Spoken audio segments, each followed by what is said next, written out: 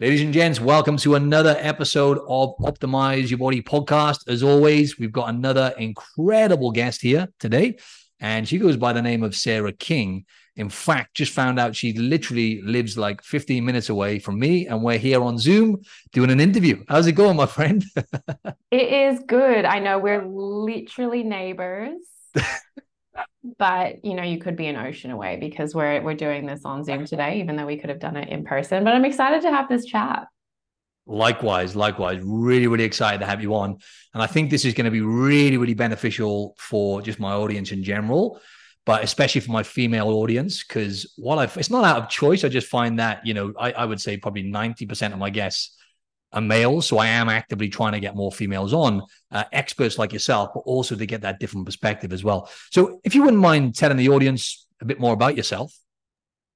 Yeah, so obviously my name is Sarah. I'm on pretty much like every social media platform under the name Sarah Liz King.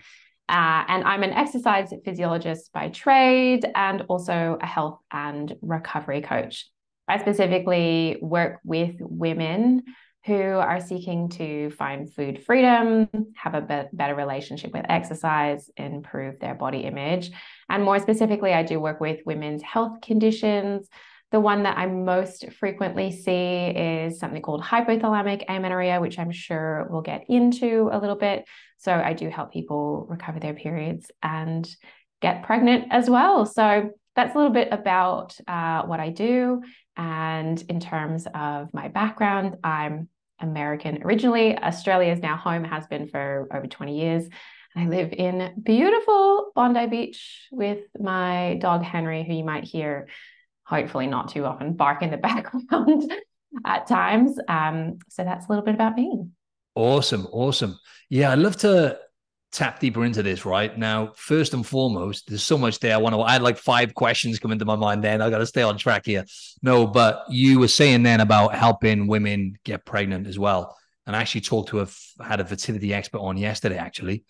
And I'd love to get your insight on this as well. You can tell this is a bit of a personal thing here as well, right? Because my girlfriend and I do want to have kids one day, so I'm really interested in this. But it is basically an epidemic right now, right, in terms of fertility issues. And I'd love to know what you think. I know it's multifactorial, but what you think the biggest kind of factors are, and then to stack this question up and challenge you even more, what kind of solutions you find uh, or the big rocks that you find really help people move the needle forward with the fertility stuff, females? Yeah. So, I mean, fertility is so complex and there are so many layers to it. And to be honest, we don't really know what our fertility is like until we walk down the road of potentially wanting to try and have children.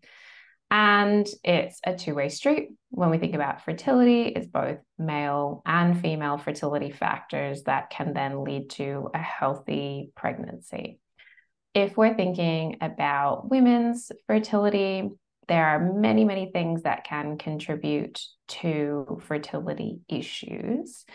I guess what I see predominantly is people that kind of sit on potentially both sides of the spectrum when it comes to lifestyle choices and how those can influence our fertility. So, for example, not being able to prioritize exercise because maybe you've been avoiding exercise, because maybe you've had past problematic, harmful experiences with it, and your relationship with food isn't that great, can then lead you to have, I guess, a lifestyle that doesn't really help support overall fertility and the health of your ovaries and your eggs. On the flip side of things, there are also people that can take things too far in terms of their lifestyle, thinking that they're being the healthiest version of themselves, but to the point where maybe even unintentionally, they might not be meeting their energy requirements. They might be pushing really, really hard in the gym or with whatever kinds of workouts or exercise they're doing. They might be living a very stressful lifestyle. And again, that can create like a suboptimal environment for your fertility. And I often see that because I'm working with very high achievers, people who have always been told that this is the quote unquote healthiest thing to do. But then as a result of that, their fertility is suboptimal, normally because either they have menstrual irregularities, so very irregular cycles, or their menstrual cycle has completely gone missing. And that is due to something called hypothalamic amenorrhea most of the time, if they have had previously quite healthy cycles before. Yeah, awesome. Thanks for sharing. And in terms of the cycle and just health in general, you just touched on food freedom. I'm going to shift gears real quick here, going into fertility and straight out again, because that's a whole podcast within itself, right? So maybe we could do a separate one on that. But you mentioned food freedom.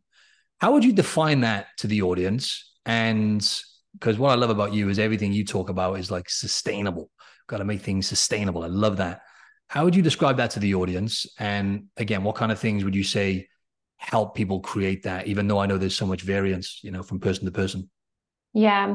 And I think everyone's definition of food freedom is going to be a little bit different. So for me, when I think about food freedom, I define it as being able to build trust around food, know that all foods can fit, being able to tune in and listen to your body and actually understand its cues and what those mean in terms of nourishing your body. And most of all, even though it is full permission to eat all foods, it's actually thinking about this concept of balance over time, which I think is something that a lot of people get caught up on, because if they think about, oh, if I give myself permission to eat, then I'm just going to eat X, Y, and Z forever. I'm just going to eat ice cream forever. I'm just going to eat donuts forever. I'm not going to want nutritious foods. But the components of body respect and balance over time, I think, is what we need to kind of still emphasize when we're talking about food freedom, because it is part of those principles of making sure that we feel good in our choices. And that's such a nuanced thing, right? I think when we think about the flip side of things, which is diet culture, there's a very much black and white approach. It tells you that you can eat this and you can't eat that, and that as long as you follow this specific set of, rules or routines or types of foods or ways of eating, then you'll be doing the quote unquote right thing. But with food freedom, it's actually about learning what is right for you, which is this gray zone in between that takes a lot of trial and error, which is why it's really important to have support while you're going through that process. Absolutely. Absolutely. And obviously you do help people with individuals with eating disorders, right? Yes. What would you say are the most common eating disorders that you deal with? And, or any other information you've got on that in terms of all the people you've helped with these issues? Yeah. So I see a wide variety of people that have both just disordered eating and clinically diagnosed eating disorders. Now, if we actually look at the statistics, the most commonly diagnosed eating disorder is binge eating disorder. It kind of outweighs all of the rest of them. But it's still not really talked about enough. So for the individuals that I see, I predominantly see people that have restrictive eating tendencies. So that could fall into, binge eating, bulimia, and anorexia, because sometimes, why those disordered eating patterns are happening is because we're not allowing ourselves certain things. There's an element of restriction. But predominantly, I would say that the people that I see are more on that like orthorexic side of things, so like very overly focused on that healthy eating. Now, orthorexia is not something that we have in the DSM-5. It's not something that is seen as a quote unquote clinical diagnosis, but I definitely see it really, really, really often. And then people that have had a history of anorexia or bulimia. So those are the main kinds of populations I see. And I've also seen people that have never been clinically diagnosed with an eating disorder, but know that they struggle with their relationship with food. And what I always say to people is that it's not really the definition that matters. What matters is if you're aware that your relationship with food is impacting your life, and you know that working on that relationship with food would improve your life, that's all the information that you need to go seek help, treatment, and support. And I talk about this all the time, Sarah, right? But I used to struggle, long story short, with I labeled it. I just had a thought then when you were saying that, I kind of labeled it binge eating, but I'm like looking back, was that emotional eating or binge eating? Not sure. In my bodybuilding days, probably a combination of both. How would you distinguish the difference between, just emotional eating, which to be honest, most people do, based on my experience, a lot of people, they're not really in tune with true hunger for the most part. A lot of the times they eat based on emotions, a lot of the time. But how would you distinguish the difference between the two? Yeah.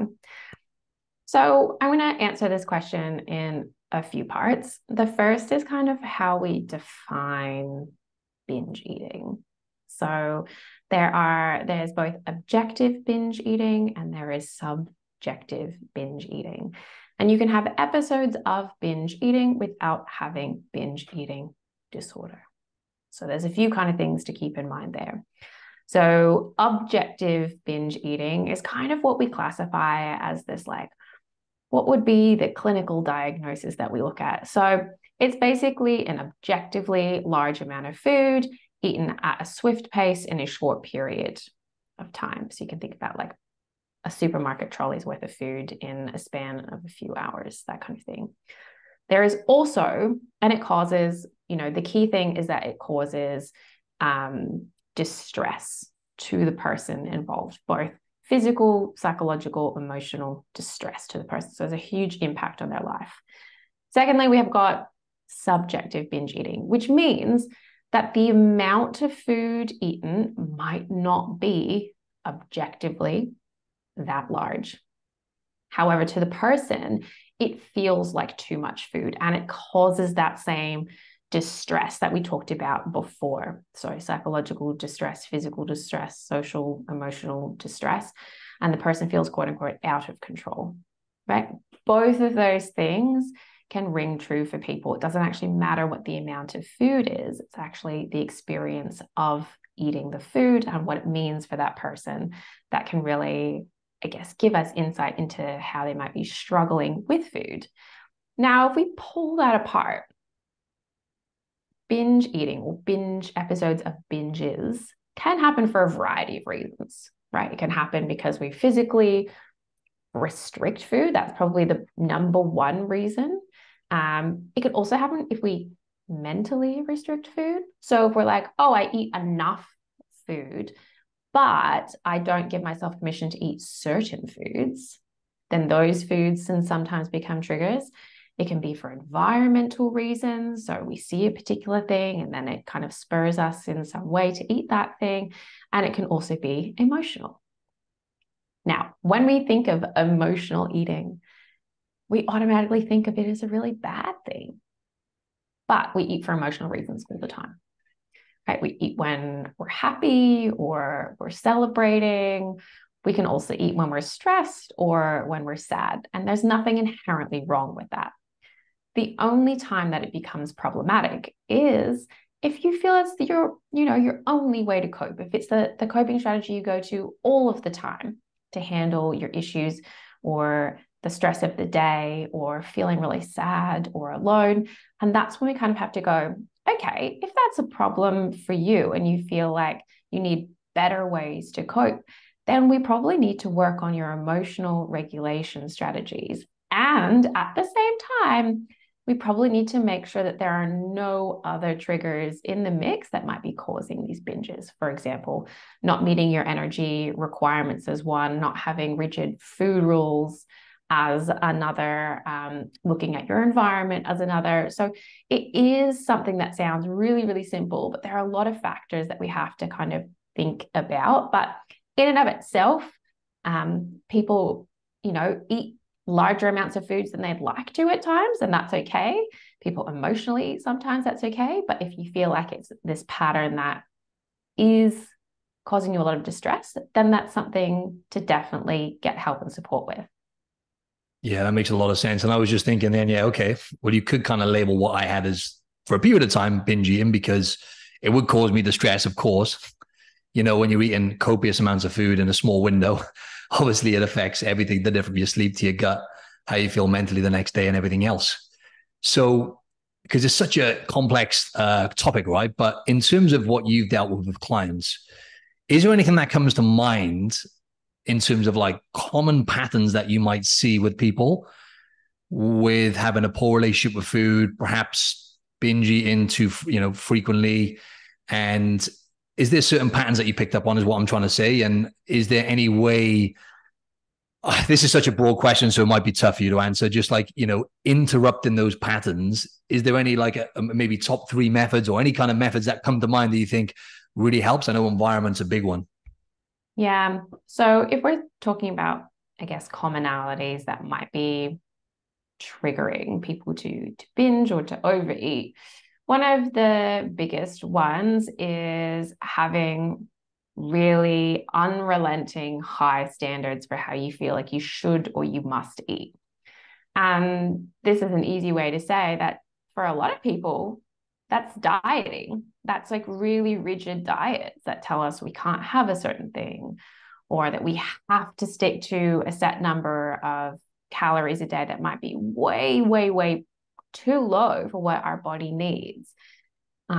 It could be trying to, do that while also sticking to a really regimented exercise routine that's making us feel incredibly fatigued. And that layer then adds on another effect, which, we think about quote unquote willpower as being something that we absolutely need to make sure that we don't eat certain things. But actually, what we're doing when we, take all of these foods out, have this really strict approach, is that it sets us up for failure a lot of the time. And this is because when you tell your brain you can't have X, Y, or Z, that's all it wants to think about, especially when you are in a caloric deficit and in a very significant caloric deficit. Your brain doesn't like that because it wants to keep you alive. So it's going to make you focus on food. It's going to make you think about food. And this mental hunger can often be the starting point for when we start to physically eat, then making us kind of eat maybe too quickly, or an amount of food that feels like too much at that time for us, or it makes us feel physically uncomfortable, or it leads to a binge. So that's one thing. I definitely find really, really strict approaches with food, really, really significant caloric deficits, whether that is just through the way that you're eating or created through really high energy output. So a lot of times, like for example, athletes that I work with, or people that are just recreationally really active, aren't aware of how much energy their body truly needs. And then they get really, really frustrated with why these, binge or overeating episodes are happening to them. And of course, the solution isn't the solution that most people want, because it's not a quick fix. It's kind of going, cool, well, the first step is to make sure that your energy intake is the right energy intake for you, right? And you need to work with a health professional to make sure that you, I guess, meet those energy requirements. But it's not just about the energy. So it's making sure that you're having all the different kinds of macronutrients. I know that, for example, low carb and keto is all the rage right now. But, if you're cutting out those carbohydrates significantly, our brain is the only thing that runs purely on glucose. So we're going to have extreme cravings and energy crashes if we're not making sure that we have sustainable carbohydrates and glucose sources to keep us going. And then also, once we met all of our energy requirements, it's also making sure that whatever exercise we're doing, that even if we have particular goals we want to reach, we're being very realistic about the timeline. And this is where I see a lot of problems with those challenges that are set for really short time periods, which can cause people to work really, really, really hard. But then they get to the end and they go, well, how do we keep going after this? And so it's about kind of going, okay, I don't want to have huge energy outputs if my energy input's obviously not great, because then that can cause that, I guess, overeating, binge eating to happen, because your body's simply trying to get the energy that it needs. So making sure that we have a balanced approach to exercise. And the third would be just looking at, I guess, your belief systems around food, your food rules, your food fears, all of those kinds of things, and being able to talk through it with someone so that you can see that for the most part, you can meet all of your goals without needing to cut out any food groups, without needing to avoid certain things. Because when you get to the age of 80, you're not going to be like, oh, I'm so glad I avoided birthday cake at every single occasion. You're going to want to be like, I'm so glad I figured out a way of feeling balanced and enjoying my life and all of these things that life has to offer. And food is one of them. It's so interesting what you said there about willpower as well, right? You probably get this all the time in terms of people just think they can rely on willpower and saying no, and then they beat themselves up then when they might, let themselves go a little bit. And it's just a vicious cycle. It's like a muscle, right? It just gets tired. You can't rely on that willpower forever. You have to change those fundamental behaviors. I'd love to ask you about we talked about commonalities, but like in terms of the biggest challenges you get, because exactly what you said then, people come to people like us and they're looking for the answer and they want it now. Yesterday, they wanted it, right? I want the answer. How do I do this? And it takes so much patience. And certain people have been living a certain way, or they've had certain behaviors around food for years and years. And it just doesn't happen overnight, right? So curious to know what the biggest kind of challenges are that come to mind that you face with clients in terms of whether that be like patience or whether that be, telling them to maybe eat a bit more, add some of these foods in instead of taking away. Yeah, I would say the biggest challenge is this like huge fear of weight gain, because there's this association that if you allow yourself to eat these foods and allow yourself to eat an adequate amount, that the automatic thing that's going to happen immediately is that you're going to put on so much weight. And I think our culture is incredibly fat phobic, and diet culture sells us this belief that, if you eat a certain way and you train a certain way, then you'll look a certain way. And if you don't, then you're lazy and you should be ashamed of yourself. So there's so much wrapped up and there's so much fear involved, even though people want this freedom. They want the peace. They want the relationship with food. They want, to be able to navigate life with all of these better skills. But there's a huge fear that they have to get over first. And that's often the fear of weight gain.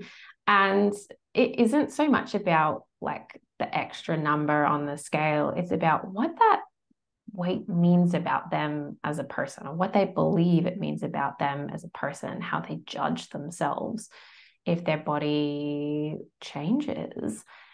And working through that is absolutely critical to success, I find. And it is one of the most challenging aspects of this process. Navigating those fears, navigating body image. People think like, oh, my body image is fine. And then they start this process and they're actually like, okay, body image is something we're going to talk about pretty much every session. It's definitely something that we talk about with clients a whole lot, because I think the other unrealistic expectation is that what we see on social media is like, oh, if you have like food freedom and, if you have a good relationship with food, then you like automatically love your body and your life is so much easier. And it just sets up like another set of completely unrealistic expectations, because this work is hard. This work is emotional. This work is unlearning a whole bunch of patterns and habits, like you said, that we've had for years. It's challenging assumptions that you might have heard from your culture or picked up from your own experiences.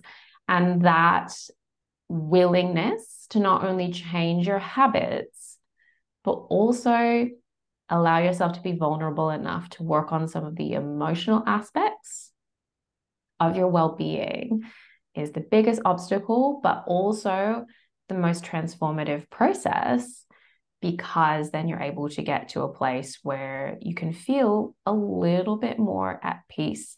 And while you might not go from, I guess, complete like negativity towards your body to complete positivity, you'll probably get to a place where you can feel a huge amount of acceptance and respect and care for your body, which is always the goal that I tell people, because that's really what we want to be focusing on for your entire life is how can we take care of ourselves, and what does that look like, and how does that change depending on whatever life stage we're in?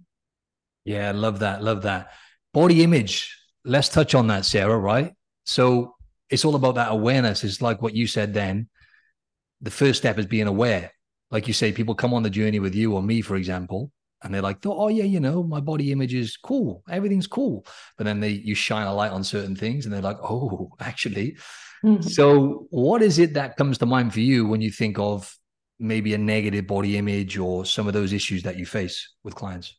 So, for anyone listening, I guess we can talk about what are some indications that you might be struggling with your body image. So, some of the things that come to mind are comparison. So, comparing yourself with either maybe a past version of yourself that you always thought was better somehow, or comparing yourself to others. And when we talk about comparison, there's either upwards comparison or downwards comparison. So, upwards comparison is other person's so much better than me. Downwards comparison is I'm so much better than the other person. And we know it's that upwards comparison that is really associated with negative body image. Comparison is definitely one. Second one would be body checking. So spending a lot of time looking at yourself in the mirror, or like pinching certain areas of your body, self-weighing, or hopping on the scale an excessive number of times can be a form of body checking. It doesn't actually have to be that often, but it's even the like thought of, oh my God, if the scales aren't available to me, I feel like I might freak out. So that's another really common sign. The next one is actually body avoidance. So you can be high on body checking and also high on body avoidance if you're struggling with your body image. Body avoidance is exactly what you think it is. So trying to hide yourself, whether that's in clothes or staying away from social situations, staying away from like any reflective surface to the point that it impedes your life. So not wanting to look at yourself in the mirror at all, feeling like you need to shower in the dark, all of those kinds of things can be complete body avoidance. And then really negative self-talk is a really common one as well. So noticing that you're really hypercritical towards your body, and that is a more, I guess, frequent voice that you hear compared to any more positive voices or more neutral voices. So those are some of the most common things that come up for the clients that we see. And the journey towards, I guess, overcoming them, like you said, number one is first awareness. And then number two is looking at, okay, well, how do we find that middle ground? Which is why I always talk about the concept of body neutrality, because I think for a lot of people, if you're struggling with negative body image, to go, okay, well, the solution to this is feeling like you have to have endless self-love. It's usually a step too far. Often the first step is kind of accepting you might not like your body right now. And actually, that's okay. But you need to learn how to still respect it and take care of it while we work on your brain coming to terms with your body being the way that it is at this moment without being hugely critical about it. Because even though diet culture sells us this idea that if you are in a smaller body, then your life will be perfect and you'll never have any problems, it's actually not the case at all. And what I try and teach people is that you don't have to love yourself endlessly in order to live a fulfilling, meaningful life. And you can look after your health at any size of your body, but you have to get comfortable first with the idea that maybe you won't love it immediately, and that's a better place where we can start working on health behaviors from, I guess, a more neutral place.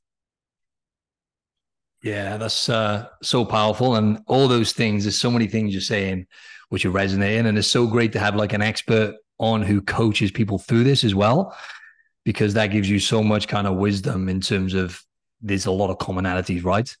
But what you said then about negative self-talk, okay, comparisons, actually, I definitely want to touch on this. It's a massive struggle that I still have with some clients and stuff, right? And there's a few things. Obviously, you've got social media, like you said, right? Your emotional environment or whatever you want to call it. Because is it true that most of the comparisons that we do are done like subconsciously as well? I think I read like a lot of them are done subconsciously without us being fully aware. Yeah, I mean, I guess a lot of our unconscious thinking only becomes conscious when we start to question it. Mm. Like you might get a flicker of awareness at some moment, but then it's when you dig deeper and you are kind of ask like, when was the first time you think this might have happened for you? And then people kind of have to go, oh, this has been happening for a while. That Mm. gives you a really big clue into it. Yeah, and then it comes down to literally unlearning all those stories you've told yourself, right, over the years. But Yeah. something you said that really stood out, especially with female clients, is when they look back at old pictures of themselves. And this goes two ways. They look back, they're always comparing themselves to a point where, I had one client where she was like, she ended up getting like adrenal fatigue and everything else. She was doing like loads of CrossFit. Then she gave birth and stuff like that. So she had lots of stuff going on. But because she was like kind of so leaning up to that, she was always comparing herself to that lean, unhealthy version of herself, essentially, right? Because she ended up with adrenal fatigue and everything else, and she was overtraining. But because she was lean, she's constantly comparing herself to that. And obviously, it was a struggle to get her out of that, but she made tremendous progress. But the other thing I get then is sometimes people look back and they go, oh, wow, I didn't actually realize then, I didn't appreciate that I was actually I was looking good. But even then, they had the same image of their body, if that makes sense. So even though they might have been 20 kilos lighter, let's say, they still thought that of their body. They still had negative self-talk and stuff like that, right? So yeah, sorry, I was just waffling a bit there, but the negative self-talk and the comparisons, how do you kind of like deal with that kind of stuff? I know because it's a lot, isn't it? Let's be honest, to get people Yeah. to overcome that. Yeah. No, I think you're really right in what you said when we talk about body image. Our perception can be very different from our reality. We can have a very warped perception of our body. And when we're talking about body image, there's that perceptual body image, right? How we think we see our body, whether or not that's our reality, like our reality matches our perception or it's varied. There's our affective body image, affective, so how we feel about our body. There's our cognitive body image, how we think about our body. And then there's our behavioral body image, so what we do because of the way we think about our body image. So there's lots of different domains to kind of think about. But obviously, the cognitive aspect, so what we think about our body image, is the one that most people get stuck on because we can have these like negative thought spirals that happen that tell us all of these different things. And how do we actually change that really ingrained negative self-talk? And it's really tough and it takes a really, really long time because it's often that we might have this negative self-talk in other aspects of our lives as well. So it could be a really strong unlearning, relearning process. But the first one is to just just go to, I guess, a day where you're really, really struggling with your body image. Just say like it's a bad body image day. So to anyone listening that might be having a bad body image day, I just want you to get like a piece of paper out. And you don't have to keep this piece of paper. It doesn't need to be in your journal. It can just be a random notebook. And I just want you to write down all of the different thoughts that come to mind. You're not going to be judgmental about what they are. You're just going to be curious, like a bit of a scientist. You're just going to write down all of the negative thoughts that you might be having. Because at the first instance, what this does is it helps you get space from them. When they're swirling around in your head, it's very, very hard to do this. So you've written them all down. And then you can kind of go, oh, this is really interesting. What is the story I'm telling myself here?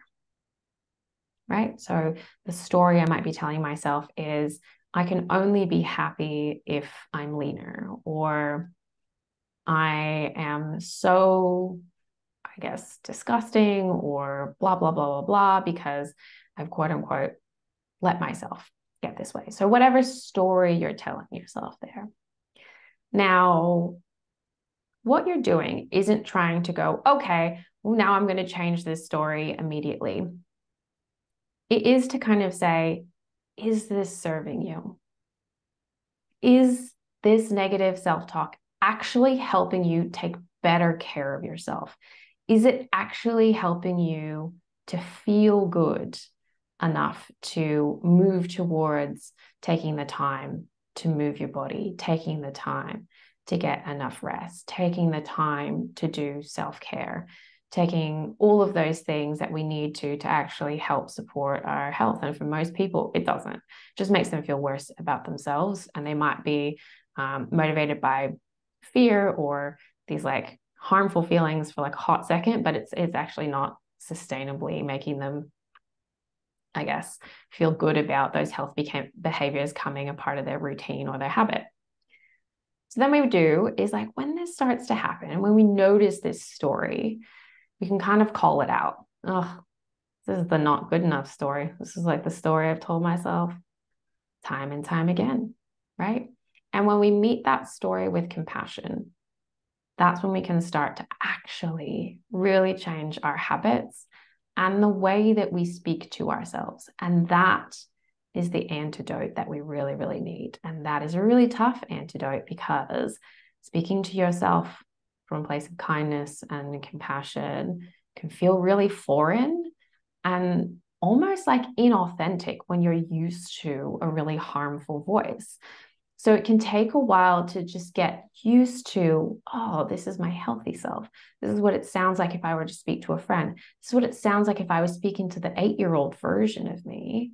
And this is how I would move myself through that situation if that's how I was seeing it or speaking to myself. So I really urge anyone to try that kind of exercise out. Obviously, it's one of many, but it can be very powerful. The thing is that to be consistent with it, it is often kind of you need someone to kind of mirror these things back to you, which is why working with someone like myself or yourself can be so helpful in this process.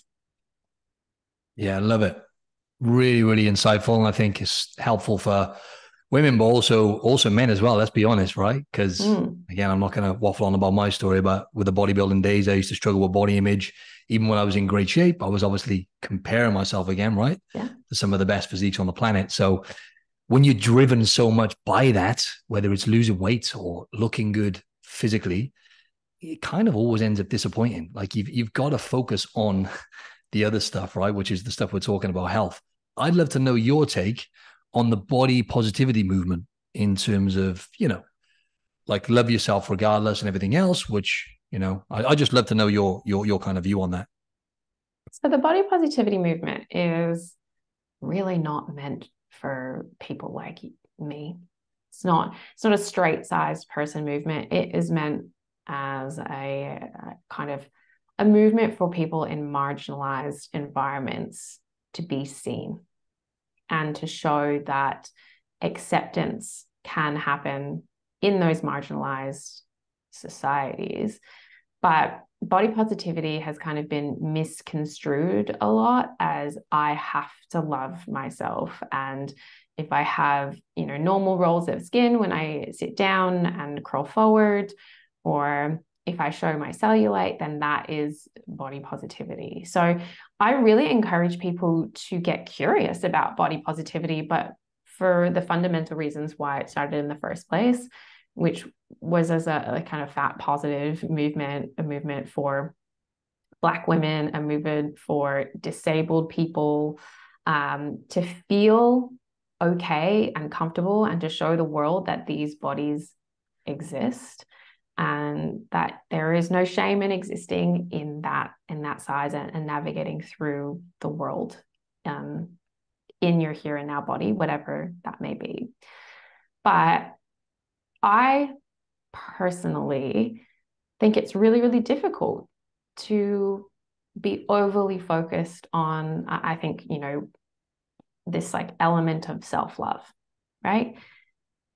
Mostly because I think that the goal in life shouldn't be to spend excessive amounts of time thinking about your body or whether or not you love it or you hate it. It should be to get to a place where you can care for your body. You can do the things necessary to make sure that you are, taking care of your own well-being. But that actually, the whole point of this is to get to a place where you have more mental space in your brain, more physical energy in your day to just build a life that feels good.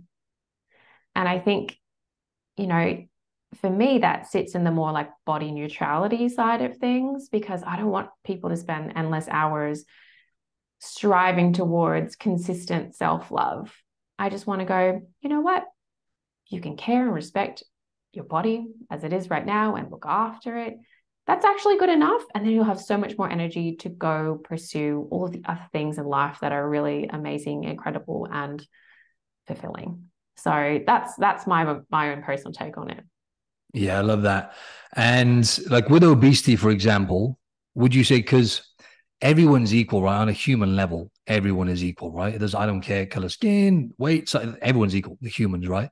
But at the same time, when it's like obesity and stuff, and look, I've got a lot of compassion because the bottom line is, it's really, really challenging for someone who's overweight, let alone obese, to be able to start that journey and move in the other direction. It's extremely tough, to say the least.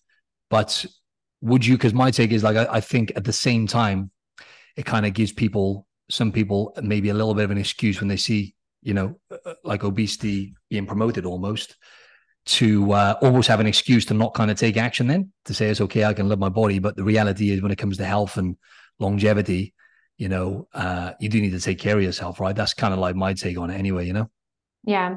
And look, I think what we often do is we make assumptions that maybe we don't question when we're looking at people who might be living in larger bodies. And I think it's really, really important to question what assumptions we might hold in that respect, because we know that weight is influenced by so many different factors, genetics being one, environment being the other, like go on, hundreds of different things.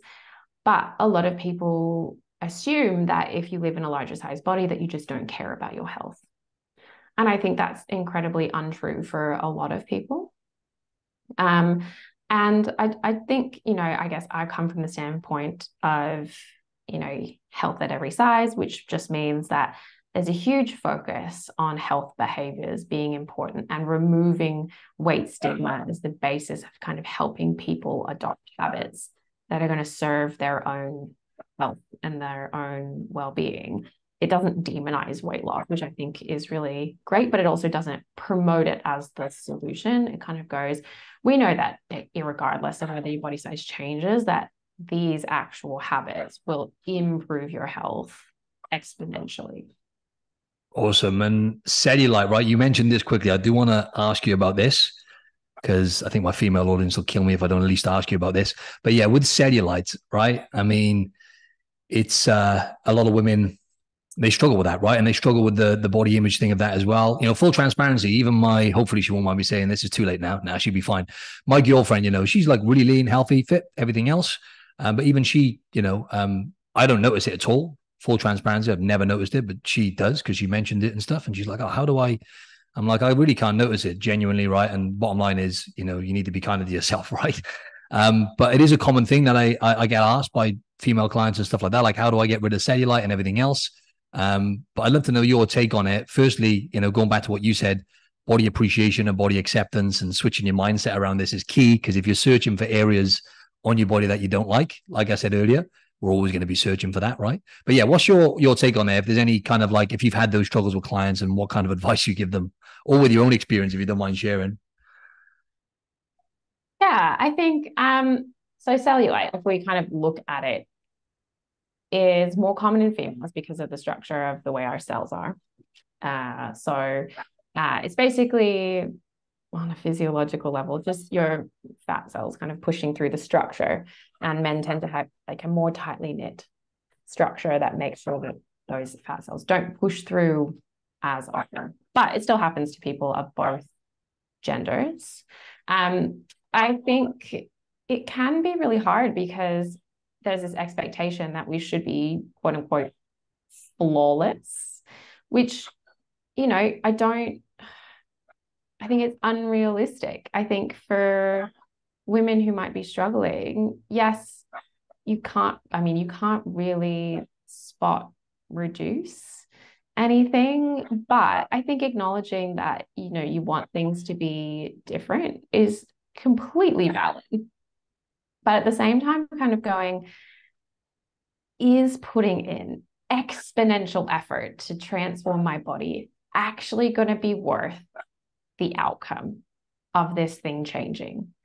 if I'm changing 95% of my life to get some kind of like 1 or 2% change, is that actually how you want to be spending your time?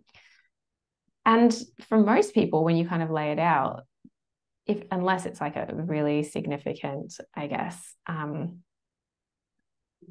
they're very self-conscious about, a lot of time people are like, you know what, me living my general healthy life is kind of enough. And shifting the focus, I think we really have to be, as hard this is, like kind to ourselves and realize like bodies change and bodies aren't perfect, and that's what kind of makes them perfect. And if we can look at ourselves as a whole person instead of a collection of body parts, we can actually start to move past a lot of these insecurities that we hold. And just to shift gears into exercise, right? Because I know you've dealt with a lot of people, Sarah, who struggle with exercise addiction. And I know you help them kind of implement exercise habits that they can sustain and which are also going to support the issues they've had with their eating disorder. What are the kind of fundamentals that I know it depends on the person always, but the fundamentals that you kind of talk about when it comes to exercise relating to people with a poor relationship with food? Oh, this is such a Yeah, I big know. As I subject. was asking it, I'm like, yeah, you can't answer that. It's just too many. There's too many variables. So, okay, with Ah, exercise, is there anything that comes to mind which you think like is maybe should be the cornerstone, for most people? I think we should detach it from the eating disorder stuff because that's going to be so specific. But just because you're an exercise physiologist, what are the kind of big rocks that you look at with exercise, if there's any? so, I mean, as an exercise physiologist, I'm someone that's always looking at exercise like in a very positive light. There's so many benefits that we can get from it. It's a privilege to be able to like and enjoy exercise. I don't think everyone does, and that's okay. But I think fundamentally, we know that because it is kind of dose responsive, right? So to get these benefits, we have to be doing some consistently over our lifespan, that the most important factor is enjoyment, right? So finding something that we can, even if we don't love it, at least we don't despise it. But I think for women in particular, I'm harping on all the time about the importance of strength training. So I'm like, find something that you enjoy and then make sure you strength train at least twice a week because our bone health is so important. And then on the flip side of things, if you overdo things, you can definitely have too much of a good thing, and the benefits that you actually gain start to be lost.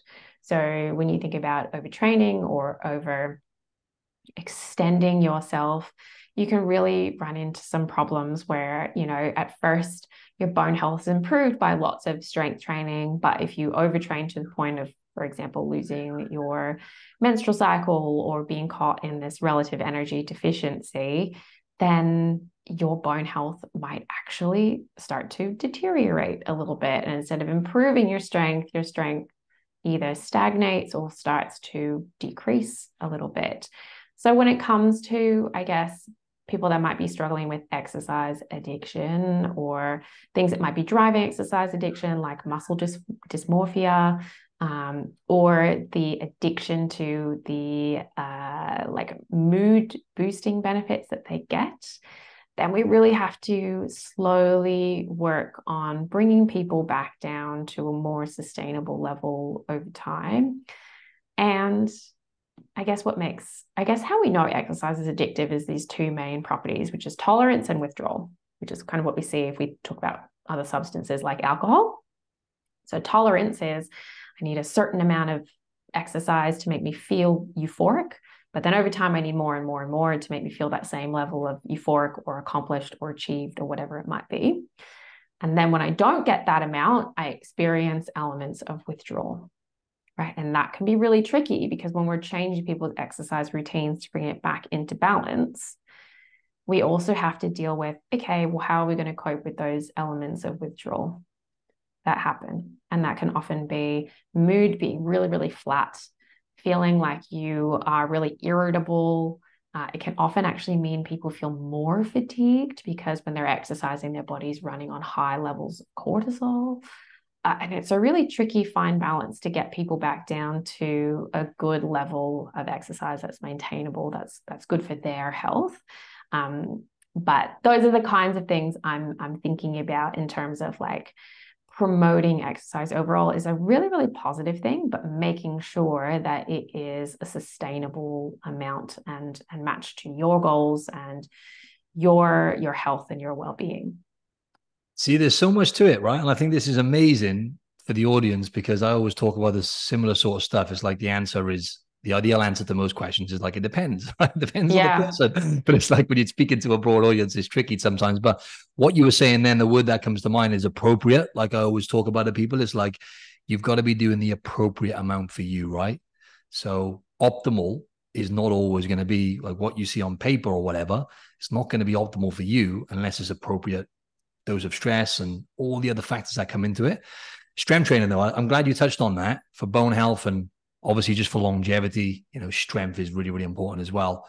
So that is almost from what you're saying then, like the cornerstone mainly for most of your clients is to do like strength training a couple of times a week. Yeah. Yeah. And it's, we have our own online training program specifically for people that might have come from a past of disordered eating or I guess having like difficult relationships with exercise. Because we want people to go, even if it was that way in the past, it doesn't have to be that way in the future.